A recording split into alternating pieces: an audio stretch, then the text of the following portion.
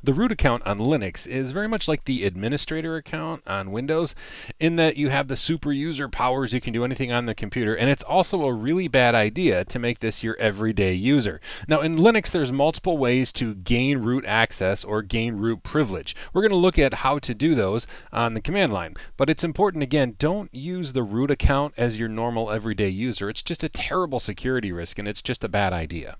Now, if you're on a system that supports the root password being active, you can just type su and it'll ask you for the root password. If you know it, like if you're on CentOS or Red Hat, then you can log in and become the root user. Now, on a system like Ubuntu or Debian, you don't actually know the password to the root user. In fact, the root user doesn't have a password on those systems, so you need to use sudo. Now, to use sudo, you just type sudo and then whatever command it is you want to perform as the root user. So let's say you want to say ls. Well, now it'll actually do sudo the ls command. So we're actually looking at the current directory with the permissions of the root user.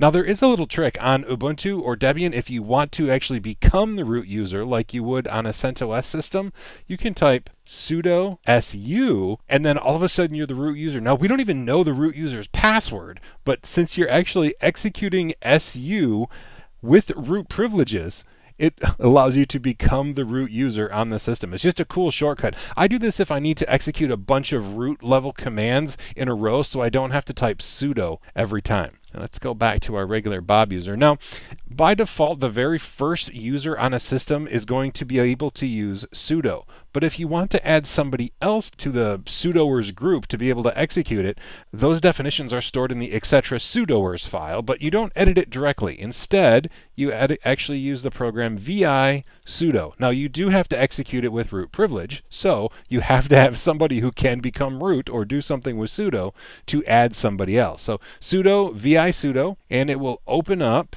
This is the sudoers file, and this is where we can add and change permissions to use the actual sudo program. Now you'll notice right here, if there's a percentage before the user, this is actually saying the entire sudo group. And it says on all hosts, it can become all users, all groups, and execute all commands with root privileges. So if you want to give somebody the ability to use sudo, you can just add them to the user group sudo, and then they inherit this ability like the initial user on the system. But let's say you want to specify for a particular user, but you don't want them to be in that group. You can actually just specify per user. So we can say, let's say Sally, and then we'll give the same permissions on all hosts. They can become all users, all groups, and execute all commands. And if you do this, Sally will then be able to use sudo. She may have to log out and log back in, but she's going to be able to use sudo just like Bob, our initial user on the system. Now there is one cool little thing. This last all refers to the programs that they can execute. So all programs on the system. If you were to say no passwd all, what this is going to mean is Sally can actually execute all of the programs on the system as root, but she's never even going to be prompted for her user's password. Normally when you execute a sudo command, it's going to prompt you for your own password. But with this, it's never even going to ask for the username's password. Now this is a little bit dangerous. You can accidentally do some horribly powerful things on your system, but if you need to use sudo inside of a script, maybe this is something that will work because then you won't be prompted for your username's password. It'll just automatically do it. Anyway, we just save this file, press enter, and now Sally has the ability to use sudo on her system. Now on a system like Red Hat or CentOS where you can use su because you know the root's password, you can still use sudo. Sudo is still installed and still probably the better way to go about it. Becoming root is always a little scary because then you can accidentally make some, serious changes on your system that might be bad.